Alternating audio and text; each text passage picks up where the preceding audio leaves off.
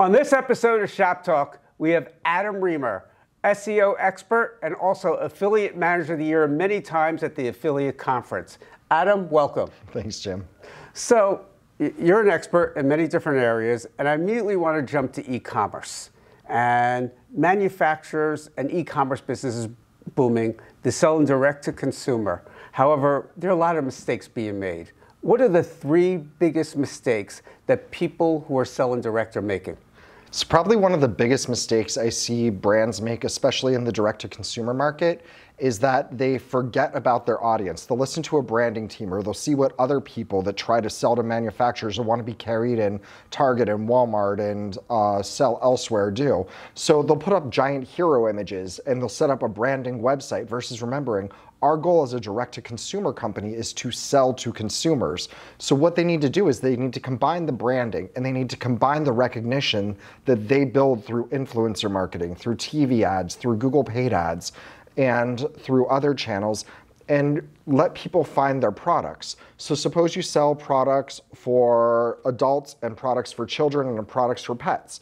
Instead of just showing one or two products on your website, what you want to do is you want to show people how to find the different brands or styles you carry. Like, think of a clothing manufacturer, like this sweater is not going to fit on a little kid, right, and it's probably not going to fit on a dog or a cat. So instead, why not sit there and say shop adult clothing, shop children's clothing, and shop pet clothing here? And then you can also have accessories. Direct-to-consumer brands also forget that they aren't necessarily known as well as they think they are. So if you're doing something that is unique or special, or there's a reason why someone should shop with you, they want to also give their about story without distracting from the funnel.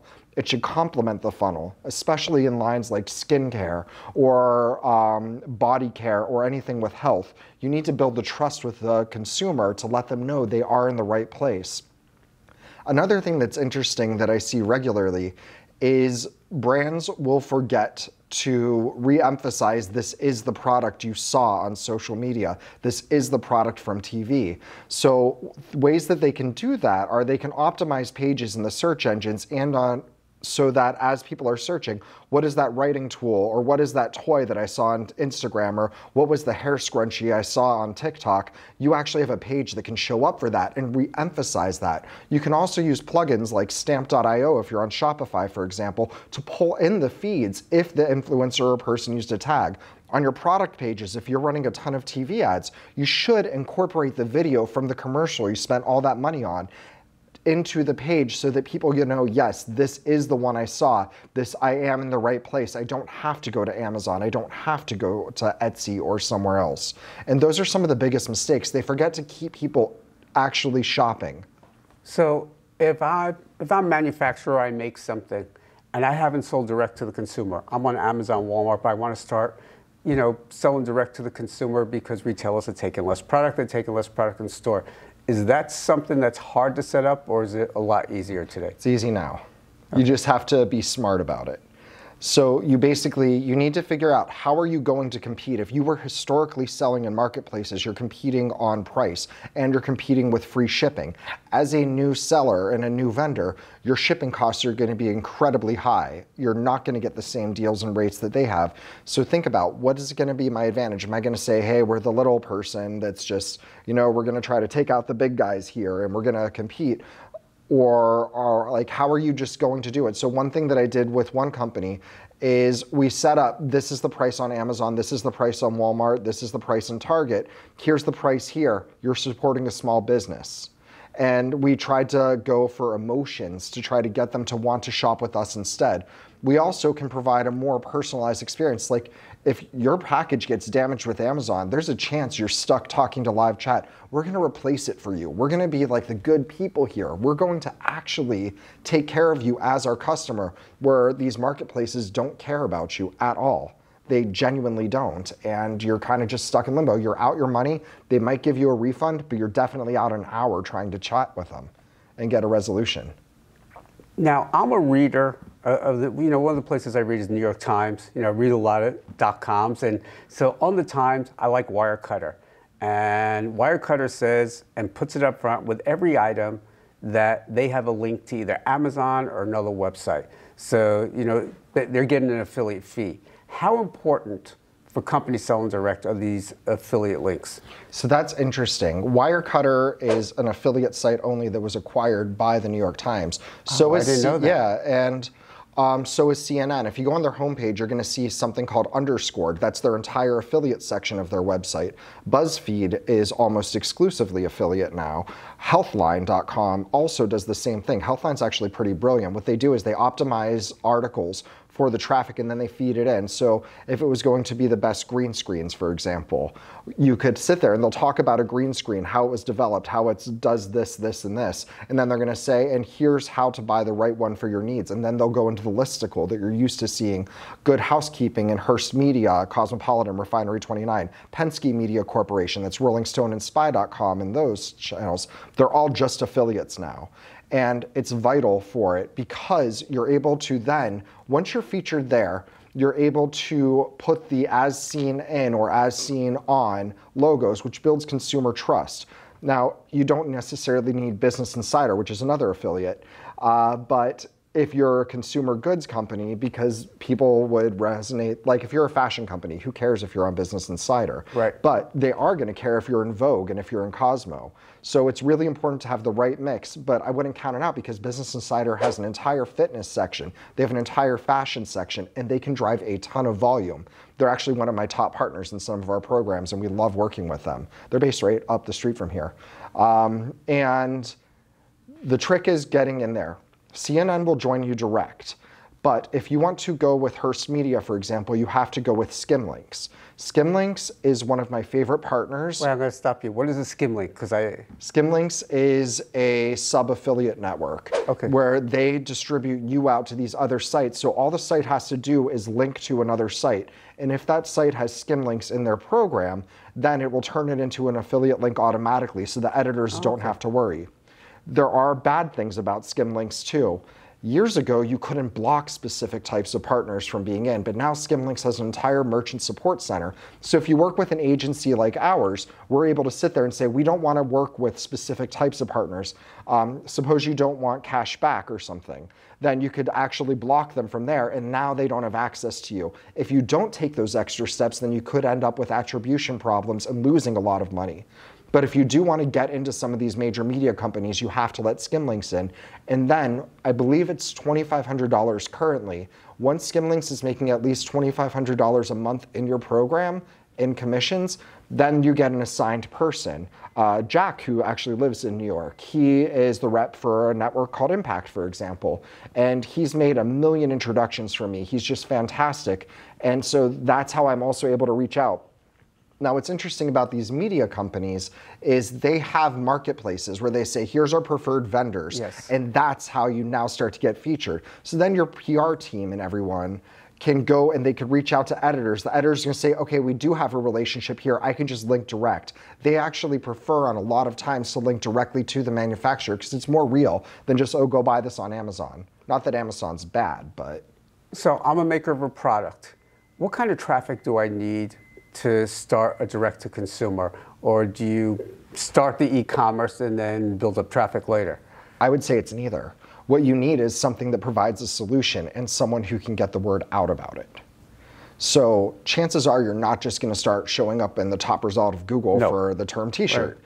But if you find someone that can, you can bring them on as an affiliate partner. If you find the right type of influencer, the right type of partner, I've met celebrities randomly on planes and things, and they've done promotions sometimes. And basically that type of relationship can launch the company because it builds the trend. And then from there, you build off of that further. Now, you talk about people search Google. People also search Amazon first for product. Correct. I actually think it's more than Google. And now you have Edge from Microsoft. I mean, where do they rank in terms of overall importance? If you want Amazon, Amazon's going to try to show up for your own product names in Google search and YouTube. YouTube's actually the second largest search engine, and it's a question and answer engine as well as an entertainment engine. So YouTube is the second largest search engine, and YouTube is actually, is it bigger than Google? No, Google's the number one. We're talking about US. The largest in the world is Baidu, which is China. Right. But in the US, we have Google and then we have YouTube, which is also a Google property. The interesting thing here is there's a lot of ways to work with affiliates. So suppose your sub pump broke or your water heater broke in your basement. You would then go to Google to say, how do I fix this? Or what is broken? Do I have to get this repaired? All of those are questions. And then you say, how do I fix a sub pump? You're gonna go and you're gonna watch a video. That video could then say, here's the tools you're gonna need. Here's the products. Here's the steps doing it. That person's going to need to purchase those tools. That's the perfect way to get your D2C product featured, but it's also solution oriented, and the person's going to be watch it getting used or watch it being used. So that way it's building the trust with the consumer so that they know the product's quality. Then they come to you and shop. If you have a partnership with that YouTuber, the YouTuber earns a commission. Because they're making money now through ads on the video and through affiliate links, they have more incentive to continuously use your products. Now, I knew Google was the top search engine in terms of search. How quickly is YouTube growing as a search engine for things like that? Honestly, I don't track. Okay. I do know that Google incorporates a lot more videos into their search results, so that's going to up your YouTube search or your YouTube views. And YouTube is also launching their whole shopping mechanism. They launched Kaya recently, which allows for people to shop on YouTube videos because they see the video and then they want to buy. Correct. It's exciting. Since we're talking about SEO, has SEO changed a lot in the last 5 years? Never. Never? It's the same as 20 years ago. There's just new technology and new code. So for example, years ago, we didn't necessarily have schema. Schema is just a type of language that defines what's on the page. So for example, if you have a product page that has a video and has reviews and ratings, you would use video object schema, review schema, and rating schema, as well as product schema. Now as a search engine spider's crawling, it knows exactly what's on the page. You can actually put the wording and what's featured in the page into that page. And now you've given a very clear understanding of the experience for the search engine. That's new. But the core concept of SEO is just giving the best possible user experience. So if I have a website that's strictly for my company, it's not informational, consumers aren't driven there, there's no e-commerce, for what reasons would I optimize the website? There's really no point at that. Okay, there's no point. All you would do is that's just something you'd hand out a business card for, because the minute someone just says, here's this about this company, here's what does this, right, they're going to show up above you because there's no reason for Google to show a blank site or just like an empty site with one image. Well, I'm talking more like a website that just features things about a company.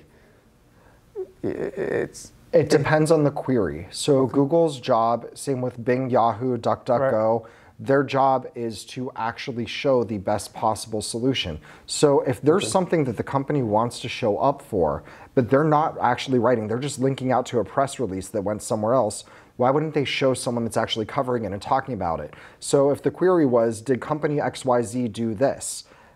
Google is probably going to show a blogger or a media company that said XY company did this and then have detailed information about it. So it's important for the company on its own, if it wants that top result, to explain their side or what they're doing or what their goal is. It doesn't have to be bad, it could be good too. Very few companies are Apple. Apple could throw whatever they want up on a page. It's going to get a million of these things called backlinks, and that's just when a website links to your site. There's good and there's bad, but we're not going to get into that.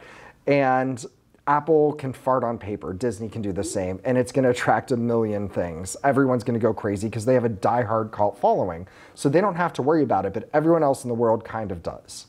In terms of website development, I go back, I look at Amazon. Amazon's gotten a lot better. Walmart has improved, but they were not the prettiest websites. And I've seen some really gorgeous websites that just don't get traffic. I mean, how do you marry the two? Something that looks good for the consumer, but also is very effective. What's more important? That's a good question. I would always go, because I'm a marketer, go with what's a better user experience. Right. So I build websites and I have my clients build websites for the user, and then we let branding after. Most companies go to branding and art and creative and copy first.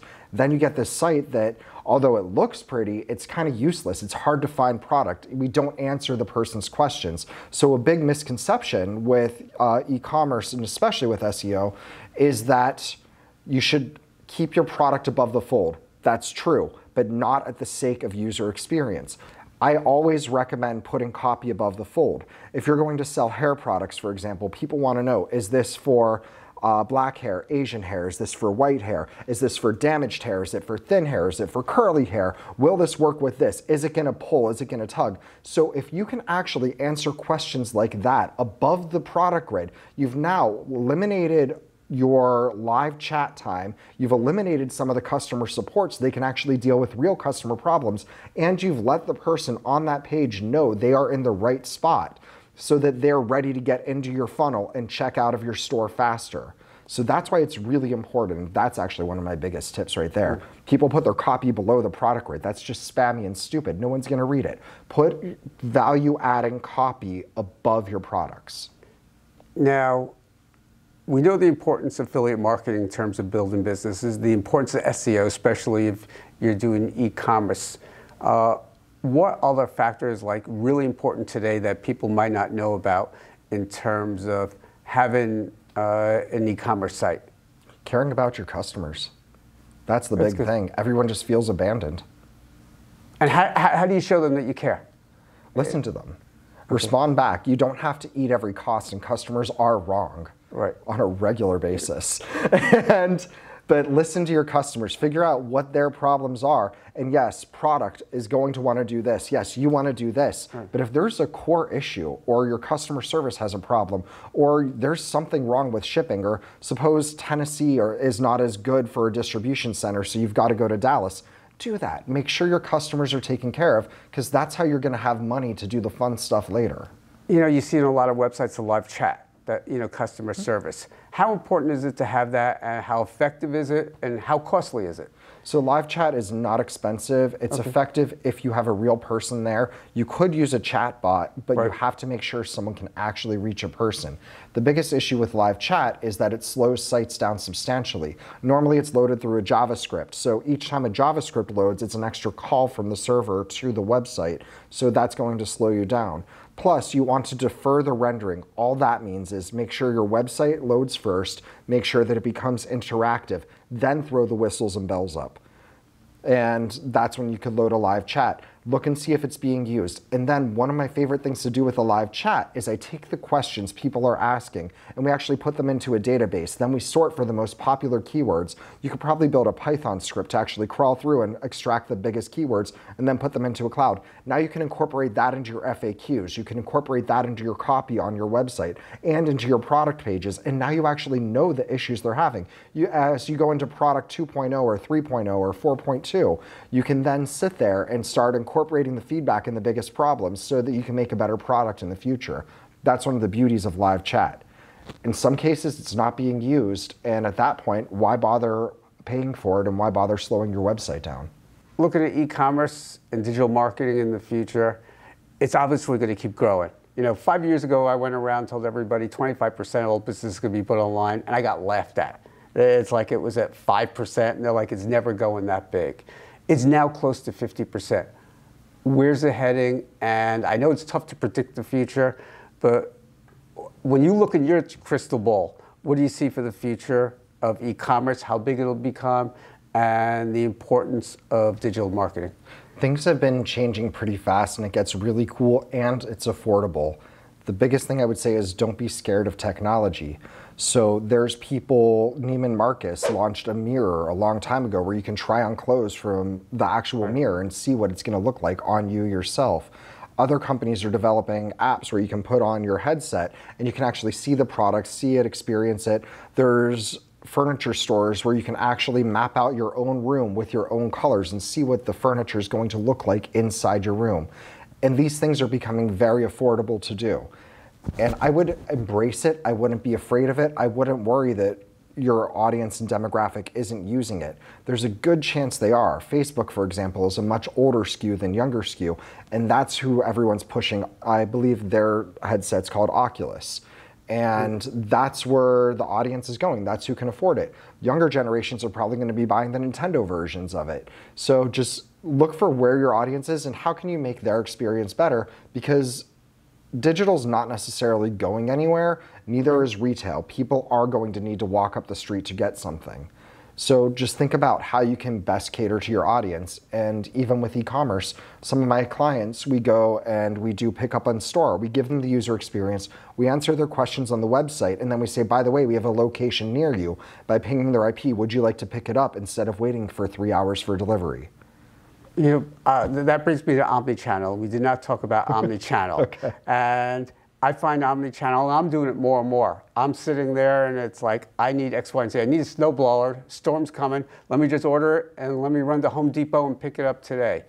Is that going to continue to grow? Absolutely. Think about it. You're sitting there with your kids at home. It's a birthday. You forgot the candles, or you don't have matches or a lighter to light it. So what do? You have to figure out who has them near me. So you go under your phone and ask Siri, or you ask Alexa, or you go to Google and you type candles near me, or like party store near me, or CVS is sold out. So you go there and you're like, crud, now what do I do? So then you grab your phone and the search engines are able to pull up product inventory and start showing you who has it available right now. And so that's where the omnichannel is still going to be there. So it's just think about your audience and how you can give them the best experience, and then everything follows suit, from SEO to influencers wanting to work with you. We've had celebrities reach out to some of us at clients that are unknown brands, say, hey, I randomly saw this, can you send me one? I'll promote it for free.